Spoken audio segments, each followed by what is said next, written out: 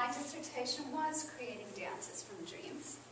And I have danced most all of my life as a child on a 200-acre dairy farm in the wheat fields. By adolescence, it was modern dance, it was improvisation, creating dance. And so, as I now teach dance at Berry College. It's a private liberal arts college north of Atlanta. And there I am artistic director, choreographer, and also founder of the Berry College Dance Troupe. And the images you'll see are dancers from the company. Now, sometimes there's the question of putting this material on students and the power differential. And I'll tell you that all of the students auditioned for the dance. I had 50 students audition. I took 10 for the original piece. And the name of the dance is Out of the Nightmare into the Light. For years, I had very intense dreams, very emotionally engaging to the point that I had to do something with them. And to just write them down, to just talk to Jungian analyst, seemed to not really meet the dream in the way that I understood.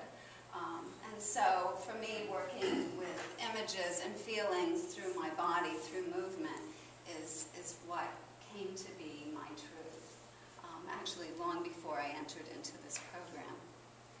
And some of these dreams were nightmares. This is the first third of this dance, is nightmares. Then it morphed into the transformation. The really difficult piece of this choreography was coming into wholeness. The first go-round back in 2004 when I created this dance, I don't think I ever got near that, but that was the goal. And of course that's parallel to individuation. But this dance was 15 minutes long. It's just the beginning of the data, but the images you see are part of the data of the research because they're holding the place for the dance itself. Sometimes I was just totally intrigued by the dream that I had because it was offering me information I'd never even heard of.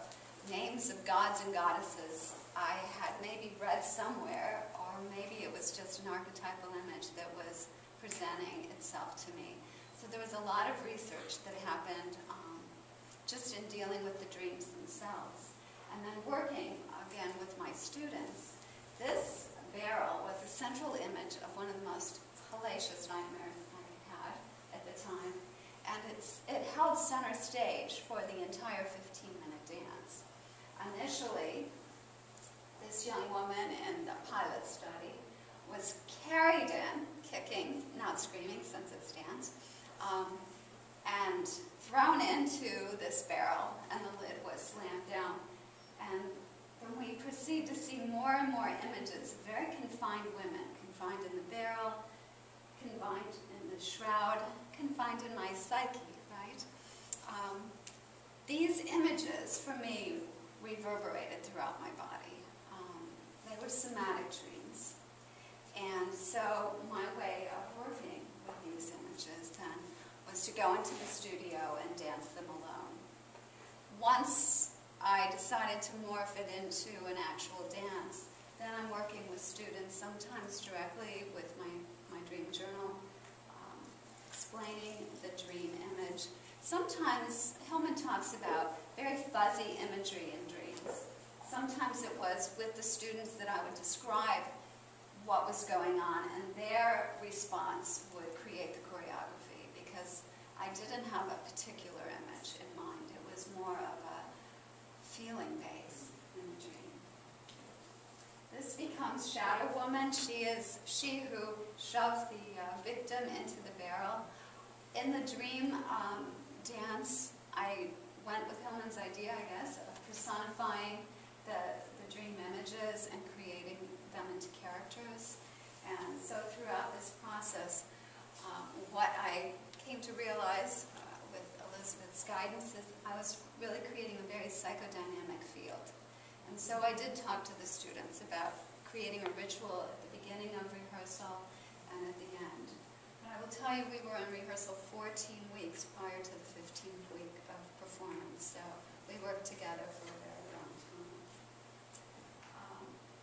these white costumes that the two figures over the barrel are wearing come out of, those of you who know Martha Graham's Lamentation, this image of being confined in the fabric. So even with the costuming, I wanted this sense of containment. The dancer to your left is the objectified woman. In many ways, you could also say it was kind of an animal woman figure. Lots of projection onto her. You'll see her movement often is contracted inward, protecting her core.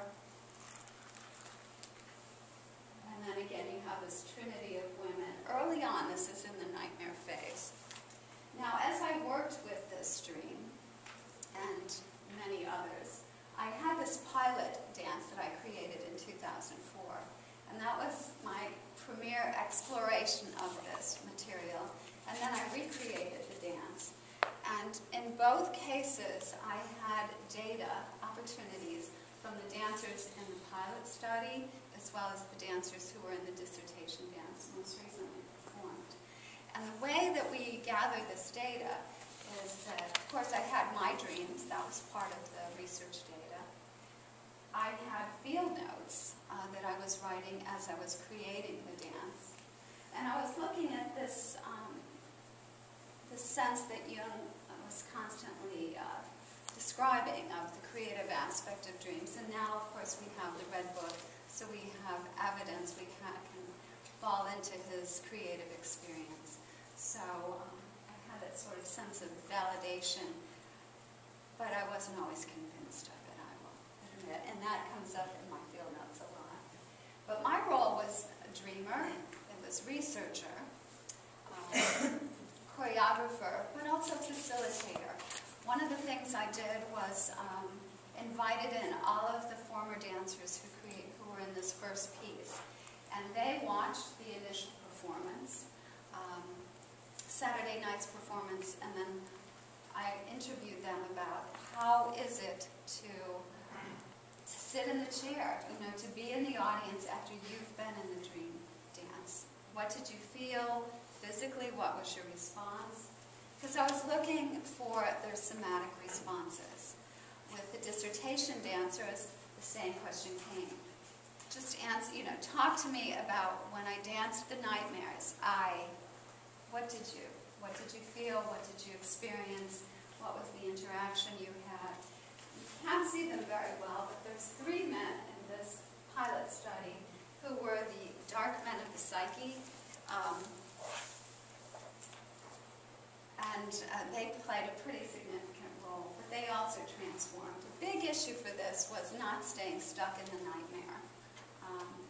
And so I also realized that this altar, which is what the barrel turned into, needed to transform too. I couldn't keep that negative energy being held in the barrel while I wanted the dancers to transform.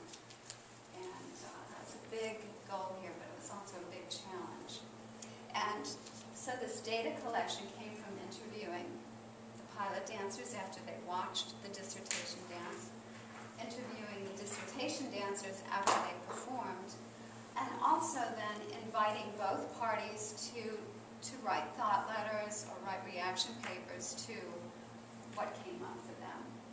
My initial research question was about the lived experience of embodying these dream images. So I was working with phenomenology. What is your embodied experience of this?